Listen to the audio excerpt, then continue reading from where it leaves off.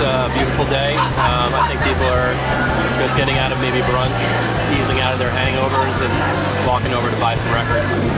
Here's really cool. There's like, in LA it's all about networking and networking, but here it feels like actually like real people meeting. It's amazing to talk to people and just hang out for an afternoon. It means a lot that it's like part of our community and part of Silver Lake. It's so nice for us to get off their phones and off their computers and just talk about music.